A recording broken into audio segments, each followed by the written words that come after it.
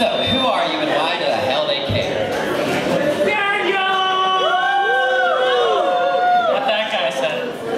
I'm Daniel. I run the poetry magazine that you just had, Poetry is Dead, and I'm a local homo poet. A local what? Homo poet. Homo poet. Let's hear for a homo poet in our community. Come on! It's the art, people! We don't even have funds for it anymore, and we're still doing it. Come on! So, my darling, what's sexy about what you do, besides everything that you do? What's sexy about it? Exactly. Not very much. I wear cardigans and t-shirts. I got keys on my jeans. I sort of think I mean more metaphorically in terms of your poetry writing. Come on, why is poetry sexy? Why should we care? Go. And why should we silence those people on the back with your answers? Go.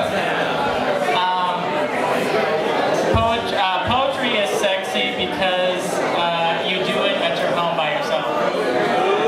Like many other things you do at home. Or out in the park, or right here, actually.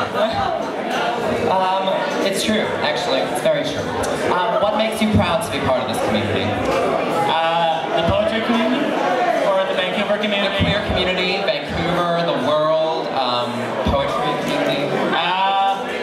Very loving people, very friendly people, like yourself. Like myself. Good answer. Alright, let's see a little of your stuff. Show me a little what you got. Am I reading a poem? Please, read a poem. Okay. So this poem... So we really need some shush in the back row there, loud. Thank you. Okay, so this poem was actually written for you and Vera Way, for your performance, Poor Unfortunate Soul. It's called A Whole New World. A whole new world means shut up. Yeah, somewhere back there. Somebody shut them up. Anybody. Come on. Keep it down! Yeah! Starling. So this, sorry, I'm quiet, so it'll probably be really awkward. It's 2 sonnets. Okay, so the first one's called Vera Way. Fins for feet when you know you are something more. I would be beautiful.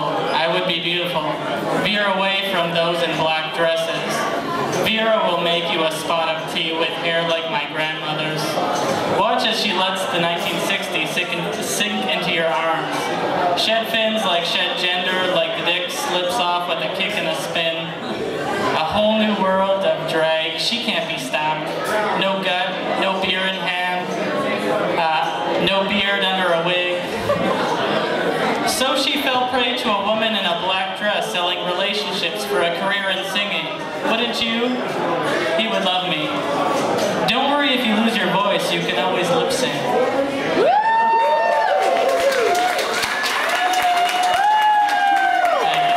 And this next one's for you. Continuing, it's 2, Isolde and Barron. Silence! Thank you, my darling. Okay. I first met you sitting at a windowsill, Celine Dion smile, so that I couldn't understand much of what you were saying. Love is learned, and heart is hurt. I should have known you would steal her voice when you pulled on a black dress and skin purpled like hell breath. You were surrounded by so many men who couldn't remember their own name or how they got to the Cobalt so late at night. Like fish in a sea too dark to see a thought. I was not upset when you stole her voice, poor unfortunate soul. She was just looking for a man in a different pool, as we all are.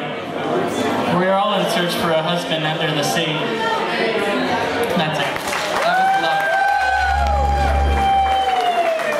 That was poetry. Damn! Fabulous. Well, again, thank you so much. Hang on, there's one more point here from the audience. Oh, if someone wants to buy you a drink, what would they get you? Beer. More beer. More beer for this gorgeous poet. Yes. When does your magazine come out, my darling? The magazine's out on newsstands now, the 2nd issue. Billy Nickerson is in there. He's over there somewhere. He's in the latest issue. Our launch party will be October 1st, about like 3 blocks that way. Launch party, October 1st. And then you go to Queer Bash after that. 3 blocks that way, and then Queer Bash after that. Fabulous. Thank you so much for coming, my darling. All right. tune in next week for the next community What? Ooh, here.